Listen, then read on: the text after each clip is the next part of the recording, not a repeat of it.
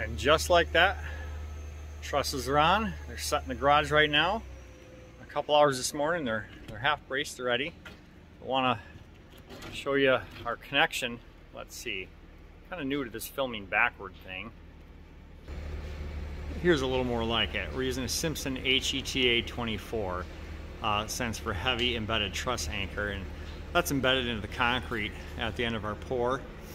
And when we're all braced, these will be fully nailed into the truss and provide a lot of uplift resistance. A typical hanger only has about 400 pounds of uplift resistance, and that's what happens when you have high winds, is uplift rips your roof off.